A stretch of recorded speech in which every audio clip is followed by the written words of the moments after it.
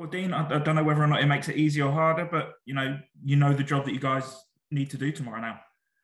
Yeah, obviously it's the first leg didn't go the way we wanted it to, but it's now in a position sort of similar to the last day of the season where we know what we need to do, we know we need to win, and it makes it simple in terms of sort of knowing what what we need to do. What do you think went wrong on Thursday? It was it's a difficult game. It was the first 35 minutes. I think we done it really well. We played some good football, and um, we kept them at bay, and they didn't really have any foothold in the game, and then it sort of started to turn just before the half time. Obviously, set pieces they're very strong at, and sometimes they can just be very difficult to defend, and not sometimes anyone's fault. It's just very difficult to defend it when they're so good at it. And second half we just lost our composure. The quality dropped, and it allowed them to do what they do very well. And they have a good press, and they're well set up, and they're hard to get through. But I think it was our lack of quality that allowed them to do that. Does that make it easier then knowing what went wrong on Thursday and then turning it around for tomorrow night?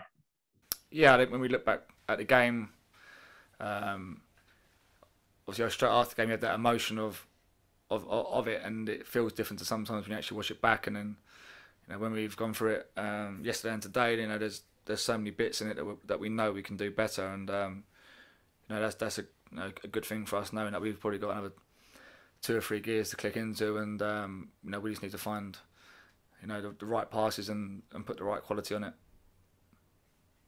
Do you think home advantage will play a little? Well, obviously it'll play a little bit more into your hands tomorrow night, and that crowd was massively up for it, wasn't it, at Adams Park?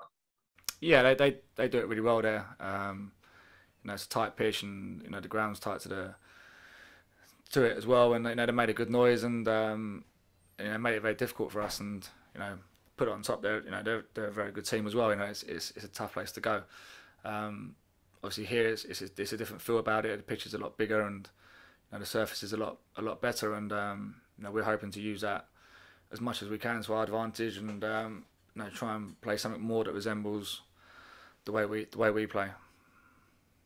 I was going to mention the size of the pitch. Obviously, that suits you a lot more because the pitch away from home was so tight, wasn't it?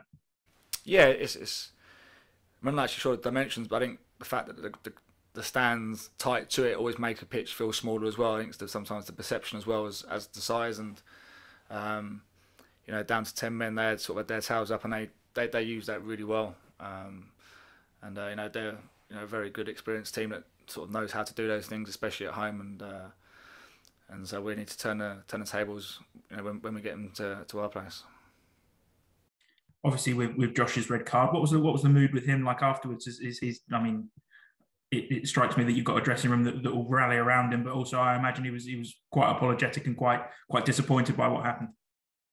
Yeah, when we come in, he apologised, which he doesn't have to do. It was a genuine error. He's tried to get the ball, and you just that half a second late, which you want your midfielders to be competitive and to go in for tackles, and he just got it wrong. So there was no apology needed, even though he offered it. But we're a team. We win together and we lose together, and there's no scapegoating or pointing fingers. We'll do our best we can to sort of remedy it tonight, but it was just one of those things that happens. You've played in pretty much every big game that there is going at this football club. Where does tomorrow night rank? Yeah, I think one of the top ones. I think a chance to just to keep the season going, to get to get another shot in the final is obviously huge, and to get out of League One is something that we've only managed to do once in the previous 18 seasons. So it's it's a high level for us as a club, and it's a game that we were looking forward to, and we're hopeful that we can get something positive. And finally, you mentioned it on Sunday night that you've got a new contract. I mean, obviously that's going to keep you around for at least another year. What would it mean to be playing in the Championship next season for you? It'd be great. Personally, and for me, it'd be amazing to sort of to get back there. As for a club, it just opens up opportunities for the club and to attract players and to take it to the next level. So it's a massive step for us, and you know, it's a huge jump, but one that, you know, we've closest we've been for a long time, and so, you know, we're looking forward to trying to do that, and you know, hopefully we can.